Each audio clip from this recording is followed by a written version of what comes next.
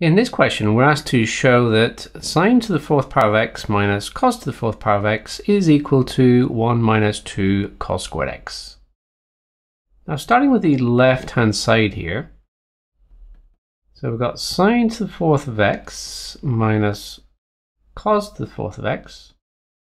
Well, I can see straight away that this is the difference of two squares. It's actually sine squared x plus cos squared x multiplied by sine squared x minus cos squared x. Now, sine squared plus cos squared, well, we know that's equal to 1.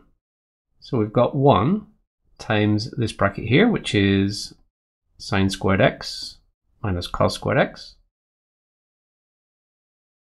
And sine squared x, well, we know we can write that as 1 minus cos squared x.